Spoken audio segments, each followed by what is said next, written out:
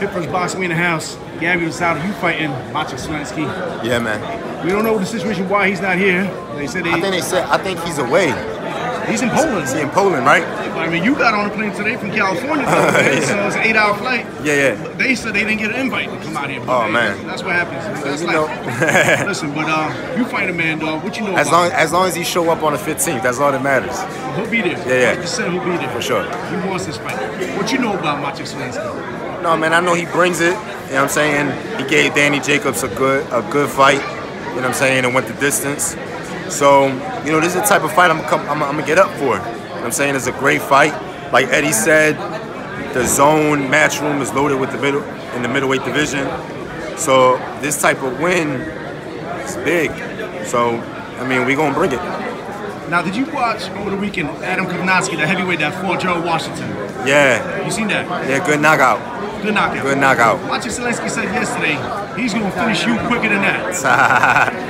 Look, man, it's funny because it ain't gonna happen. You know what I'm saying? Look, I'm at a point in my career where you're gonna see nothing but the best of me. You know what I'm saying? So I'm gonna put on a great performance, man. You know, and I'm definitely going for the knockout. Definitely going for the knockout.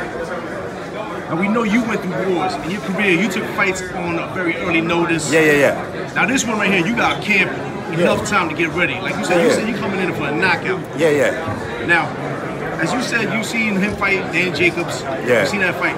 What was the strengths and weaknesses of Sulecki that you seen that fight? I think it was a fight where, you know what I'm saying, Jacobs was trying too hard to hurt him. I mean, and whenever you fight like that, you know, it's kind of easy to dictate the pace on a guy that's really trying to hurt you. I mean, this is chess, not checkers. So, you know, I just think it's a matter of just using my ring IQ and my ability, man, and just bringing it. You know what I'm saying? This fight's in Philly, man, so I'm definitely going to turn up for the city. So I think it's going to be a great fight. Great fight. Stylistically, is a perfect matchup. It's a promoter's dream, this type of fight. So I'm just looking forward to it. Well, you can turn around and do the face-off right now. Oh, yeah. Yeah, I wish he was here, man, but, you know what I'm saying? I'll see him on the 15th.